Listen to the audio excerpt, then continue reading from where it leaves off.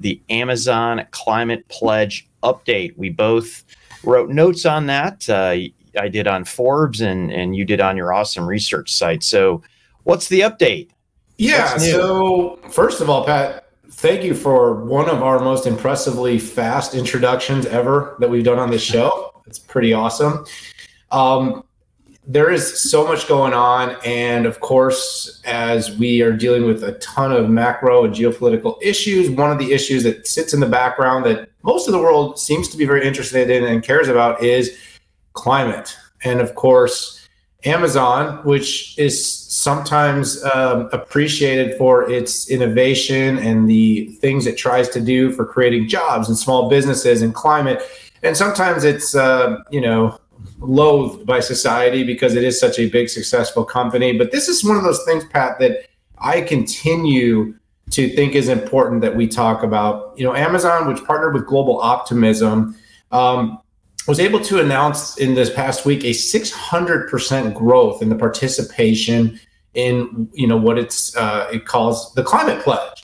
They have now more than 300 signers that made it a 600% growth. And just to kind of give a quick bit of background, because we do this like every maybe 6 to 12 months, you and I pop in and talk about this. This is a few-year-old. It was founded in 2019 by Amazon with an organization called Global Optimism. And the whole premise behind the pledge is that, these organizations are committing to get to net zero carbon by the year 2040. Now, if you're familiar with the Paris Agreement, basically it was all about getting to this point by 2050. So what the pledge is all about is these enterprises across almost every industry now committing to put the resources forward to accelerate their process in becoming carbon neutral. There is a number of standards that you have to partake in order to be part of this. You have to be willing to measure and report the greenhouse gas emissions your company creates. You need to be able to show that you can implement the decarbonization strategies that are in line with the accord. And then you need to be able to neutralize any remaining emissions with, quantifiable, permanent, and socially beneficial offsets. This is a complicated task, Pat, because, for a lot of companies, you're asking them to reconsider, and we'll talk more about supply chain later, but all the materials that are being sourced, all the facilities that they're utilizing. If they're delivering services, you might have trucks, planes, ships. All these things create greenhouse gas. And so we've got a couple of complexities. A, the complexity of actually changing your business model to support carbon neutrality. And B is how do you do that faster and then actually measure it? And that, by the way, is becoming an increasingly large trend with companies like ServiceNow, SAP, Salesforce, AWS, all rolling out data-driven services. Honeywell's doing this on the industrial side that enable companies to better understand how they're utilizing carbon, their footprint, and then, of course, being able to offset it. In the most recent update, the company did have some pretty impressive signatories that were added. One of the biggest is one that I just mentioned was SAP. And there was several others, but we've seen companies like Microsoft, Verizon, Mercedes-Benz, VMware, Salesforce, HP, Pat. So a number of people we work with, and then of course consumer brands, Visa, Alaska Air, PepsiCo. So many companies have now helped get to this point. And of course, Amazon having such a big footprint, such big contributions to the world in terms of getting us our quote unquote stuff, has a great opportunity to use the visibility, the brand, and the massive supply chain that it leads in order to help drive better levels of climate responsibility within enterprises. So, Pat, this is a little update, and I hope for everybody out there, they understand now what is required to be part of it, some of the companies taking part, but more than anything is that 2040 is still so long from now. I'm very interested in understanding how we're measuring, holding accountable, and making sure companies that did sign up for this thing have done enough each and every passing year. And I think that's going to be the really hard part. Yeah, so first off, I really like the market-led approach versus some mandate from the government, right? And essentially what that means is if you love it, you can get behind it. If you hate it, you can stop buying from those companies, right?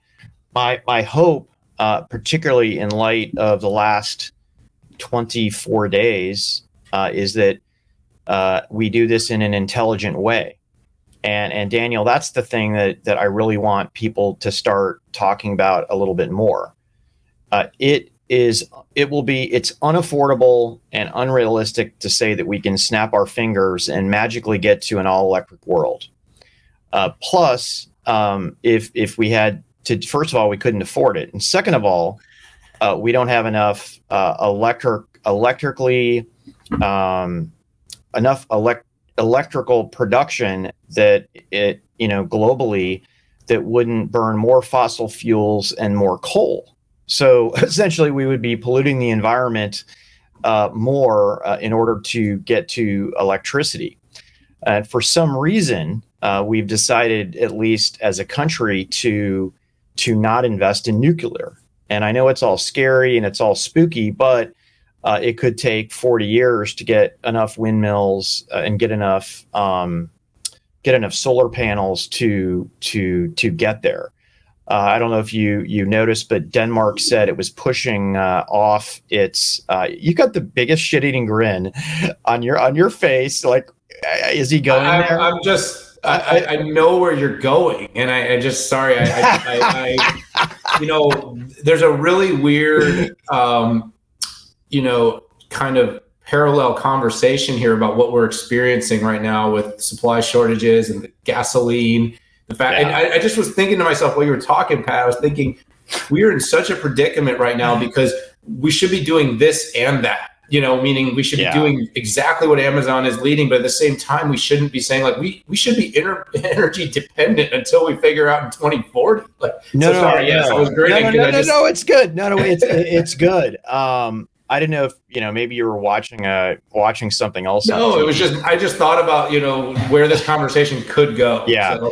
Well, by the way, did you see Denmark actually decided to give its nukes 10 more years, right? Because guess what? They don't think it's a good idea to give to outsource their energy to Russia. So surprise. Now, one thing I do love about the climate pledge is it talks too about reducing the amount of energy draw. And I love that.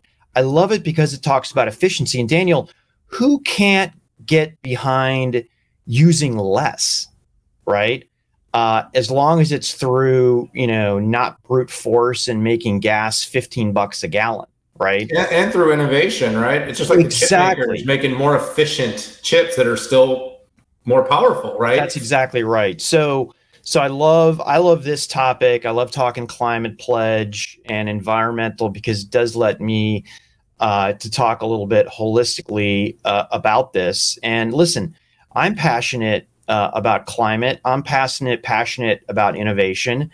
I'm passionate about not giving autocrats the ability to put a stranglehold on a near-term economy. So thank you, Amazon, and the 300 climate pledge signees. Let's get more efficient. Let's use less energy, and let's use market forces to make this happen. So with that said, unless you wanted to do a boomerang. No, let's rock and roll. We could do a whole show on that, Pat, but I just like I said, I'll call it this and that. It's a this and that strategy, not this or that strategy. And we've just got way too much this or that. But this is a good reminder there is progress